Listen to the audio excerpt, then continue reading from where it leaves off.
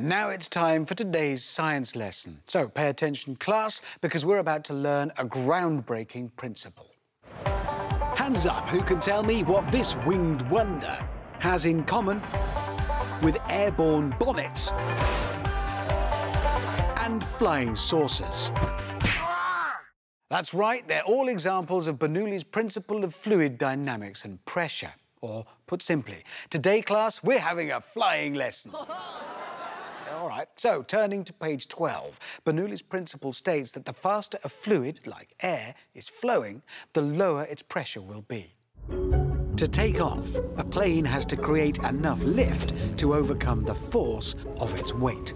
Its wings are designed to make air travel faster across the top surface. This creates an area of lower pressure above the wing, contributing to lift. Once airborne, control surfaces on the wings and tail allow the pilot to change the flow of air and alter direction and altitude. To land, the pilot eases back on the throttle and reduces airspeed, using the flaps on the wings to maintain lift and avoid a stall. Right, that was the theory behind taking off, manoeuvring and landing. Now it's time to put your know-how to the test. First up, do you know what these aviation pioneers are lacking in their attempt to take off?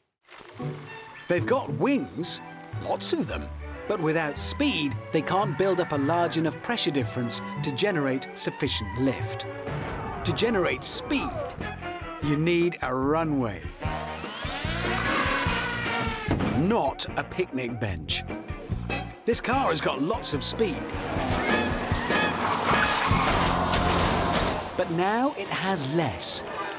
A race car uses Bernoulli's principle to generate downwards lift, keeping it pressed to the track. But as this car spun out of control and damaged its structure, that downwards force disappeared and the front lifted up. Oh, don't worry, mate. Bit of polish, I reckon that'll clean up. Question 2. A plane has movable surfaces on its wings. But what are they for? By adjusting the speed flowing over each wing, a pilot can accurately control its direction and... Oh, watch out!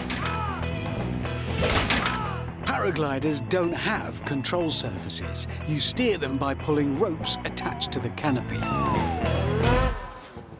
It's not quite as responsive. A powered paraglider's height is controlled by changing speed. Or you could just fly into a tree. If he'd throttled up, the airspeed hitting the canopy would have increased, producing more lift to make it over the tree. But he didn't do that. Anyone know how to remove a tree from a paraglider? Now it's time for question 3. We've seen Bernoulli's principle at work on motorised vehicles, but how does a hang glider use it to stay airborne? Like any wing, a hang glider works by making air move faster over the top. But instead of an engine, they harness gravity to generate lift. But when it's time to touch down, Bernoulli's principle has to make way for other scientific concepts. Like friction. Oh! Oh! You all right? I think I might have broke my elbow, I don't know. Maybe you should try a safer sport, like snake juggling. Oh! And that, class, is Bernoulli's principle of fluid velocity. Lots of speed gives a large pressure difference and lots of lift. And lots of pain.